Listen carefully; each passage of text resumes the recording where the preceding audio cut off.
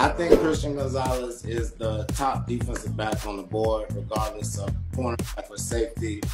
His size and speed transitions well to the NFL. He's got long arms, a superior athlete, and he's not afraid to come up and tackle, which is a big thing in the NFL. He's got the highest upside, I believe. I think one play that stood out to me, and I really want to get your insight on this, is that they were running cover 3 against Colorado.